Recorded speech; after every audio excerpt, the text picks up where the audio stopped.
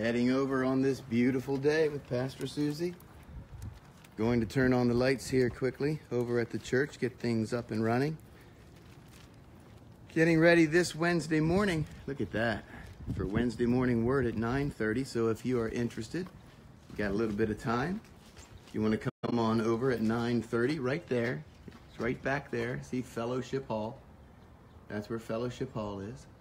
We'll be sitting in there, probably taking a look at Hebrews. You know, I'm at a place this week where I'm kind of in between inspirations. That happens sometimes. I was actually talking, hey Bill, I was actually talking about that with my friend Jeremy yesterday on the radio. He's a young man inspired by the Holy Spirit and loves to read and study and be intensely in the Word. And he was thinking about, you know, there are times when I don't feel this way. Is that okay? And I'm like, well, yes. You know, I said, he likes to exercise. I like to exercise. So I used that analogy. And I said, when you exercise, do you exercise high intensity training? Oh, Bill, yes, thank you. Valentine's Day, the first day of Lent. We're entering the Lenten season. We will, the season of fasting, the season of thinking, of giving. Just checking the doors here. I want to make sure the doors are secured. Susie, what you doing, girl? Yeah, I'm feeling a little slow today. There's no doubt about that. I'll tell you what's going on. Maybe you guys can help me. Yesterday, and we'll talk more about the spirituality here. Oh my. Yesterday, my right foot started hurting so badly. So badly, out of the blue. I was like, what in the world is going on? The pain is extraordinary. So we'll have to check that out. Good morning, sir. You know what's going on. Could you please tell me? Up to you, of course. Your will, not mine. But me and my cadre of doctors will figure it out. My old guy doctors. Anyway. Now I'm sitting down. Now I feel better. But yeah, I mean, just feeling a little bit sluggish this morning. I'm looking forward to being around the church today. That's going to be nice. Yesterday, I spent the whole day, you know, a half an hour behind my calendar. It was just, the day was a blur from the time that we checked off here to the time I went to bed after I got back from Scotland. And it was just, I felt like I was catching up the entire day. And that's why, another reason why I'm not inspired yet in terms of this weekend. I haven't done any reading the past couple of days. I've kind of disconnected after Sunday, which happens. It's part of the cycle. It's part of the way it goes. And I've learned, at first I felt like my friend Jeremy did. Hey, what's going on here? This can't happen. Yeah, it can. It's fine. The Lord knows my disposition. The Lord knows what's ahead. The Lord knows how I'm feeling, you know. Hey, Nancy. All of those things. At any rate, I said, Jeremy, I said, when you exercise high intensity training every single time and you just never, no, you don't. You can't exist at that pace. You'll do more harm than good. And living on that mountaintop of spirituality, I mean, there are times and there are seasons when you absolutely can't get enough, and you are just inspired and you're in the Word and the Lord is leading you here and there and everywhere. I think especially when you are in a vocational position where that is a steady constant, He helps you if you will allow Him. Pastor friends, correct me if I'm wrong. He helps you if you will allow Him to regulate that, so that you're not spiritually expended all the time, and that you notice other things in life. What? Yeah, it doesn't mean you take your eyes off God. It doesn't mean that you forsake your relationship. It means that you're noticing other things, and that's okay. and that's where he wants you. And so I try to take the time to notice what's going on around. So that's where I am today, other than this voice of mine, which I apologize for. My goodness, I try to sort of talk and get a little bit warmed up every day before we do this. But we had a good series of recordings yesterday, and I feel really good about that. I didn't feel hurried. I felt like Jeremy and I were resting in the Word during those recordings. So I hope that you're enjoying those. They will be up and archived on the website, 91.3.org, 91.3fm.org, and you can find those recordings. And let me know what you think. You guys that check in here regularly will notice, the same format, although I'm actually speaking to another person live. And I'm learning a lot about radio, like radio intros. I did, for example, we recorded for next Monday, Wednesday, and Friday.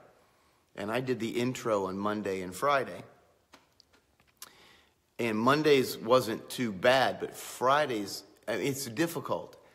You wouldn't think, but doing radio, trading places verbally, moving back and forth, handing things off, back and forth, all of the eye contact, all of the hand signals, all of the preparation it takes to enter into a program, a defined program, and then hand it off to your partner. I'm still learning. Fridays was awful. I just, Jeremy, help. So I'm learning a whole new thing. So should be good. But that's it. What do you guys have today? We've been talking about some pretty heady things on here. There's no doubt about that. And I'm glad. I think those are the questions that need to be asked and answered as we move through things together here. I'm still stuck in Hebrew. Well, okay. So maybe that's my answer for this week. I'm still stuck in Hebrews. And I also had a conversation yesterday about spiritual warfare and the understanding thereof. I've seen it. I've seen it and experienced it in my own life. And there is not an individual whom I have been associated with who has turned around and made their life about Christ and submitted to his will who has not then come under attack. There is not an individual in my years who has professed their love of Jesus Christ and prayed and asked for salvation and has gone on to be baptized, has gone on in vocational ministry, had professed their desire for vocational ministry, who has not come under severe attack. We must understand that. We must understand that. And I just want, again, to affirm in your life, if that is you or if you have experienced that, to stay the course. Put your spiritual blinders on. And all of the temptations that are coming your way, all of the titillations that are coming your way, now that you're a follower of Christ, you're like, how can this be? It's not because Satan likes you or loves you. It's because he hates God and he hates your decision.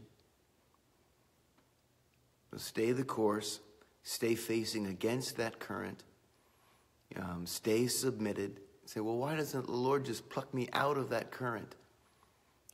You can't be a robot and love God. You must rise and make that decision every single day. I love you because I love you.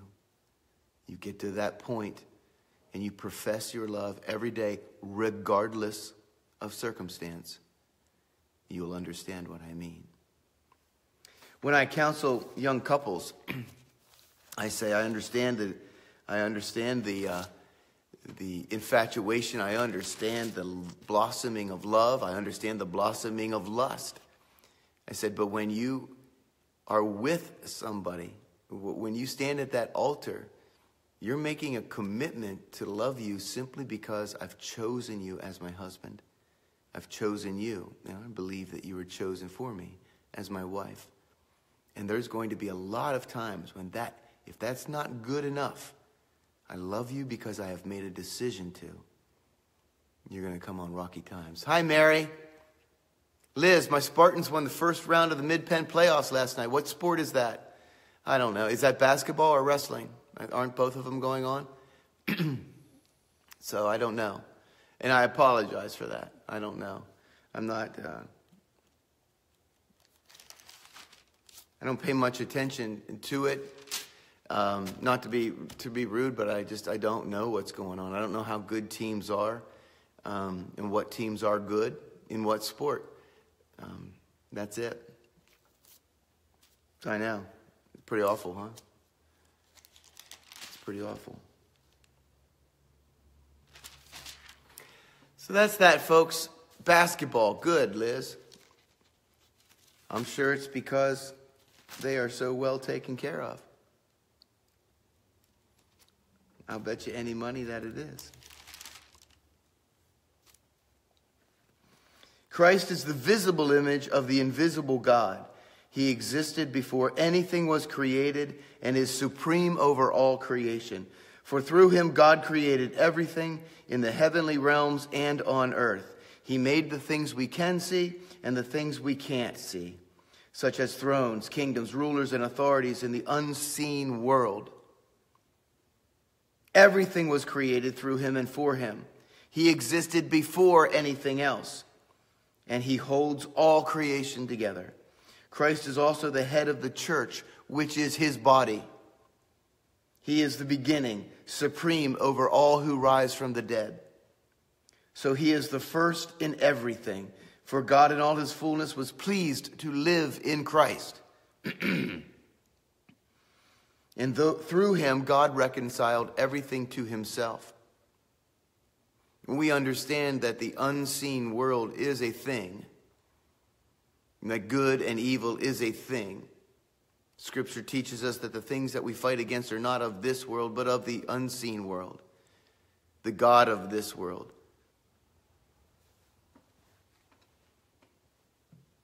So keep yourself, keep your eyes, keep your disposition, keep your thinking, keep your heart, your emotions where they belong. Wow.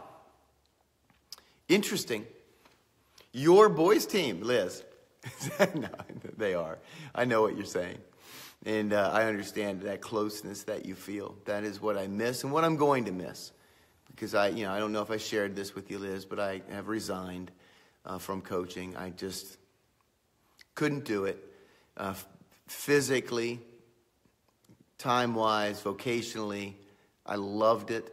I loved every minute of it, but it's just impossible.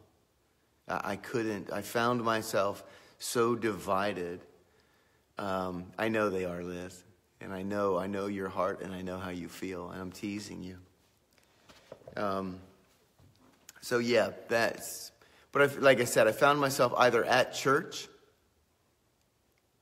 Wednesday morning word, working on practice that afternoon, because it was an offensive practice, or I found myself unable to go to practice, or having to leave early or coming late, or worrying over things, taking phone calls while I'm, the two worlds did not mesh well together. I am a teacher by, heart. That is my skill, and I'm a coach. I'm a good coach, but I just couldn't do it. Hey, Kayla. So I won't say, there are mixed feelings because, again, I enjoy it more than you can imagine. But it just couldn't happen, so. Anyway, that's where I am today, everybody. I know I'm boring today, and that's okay. You're allowed to have boring days, I think. We're heading over for Wednesday morning word, so again, if you are not doing anything at 9:30, we're going to come over, going to explore some scriptures and see where we're led. Good morning. It is so neat. Kayla is an individual that I knew the last time I checked in with her before we became Facebook friends. She was a kid. So I'm up there now, and now she is just an awesome, awesome person doing all kinds of different things, and it's amazing to watch. So I enjoy that very much. I meet people. And social media is really great in that respect. You get to see people and meet people and catch up with people. And some of them being young people in my past, either it's previous students of mine, and now they're introducing me to their children, probably soon grandchildren. That'll be okay. But it's neat watching and being a small part of people growing and becoming. I mean, it's really cool. It's really cool. So, anywho, that's all I got, kids. So, got some meetings today. I'll probably be over here cleaning the church. Valentine's Day, first day of Lent. So you guys enjoy. Father God, thank you for the time that we get together to check in. Thank you so much for who you are, the gifts that you give. We love you and we appreciate you. And we pray for that inspiration daily, Lord. Help us to turn our eyes upon you and understand the commitment that we've made. In Jesus' name, amen. So, on behalf of Pastor Susie, who's here with me, on my lap, just chilling, I would like to say, have a great Wednesday. Happy Valentine's Day. Happy first day of Lent. It's a beautiful day. Have fun.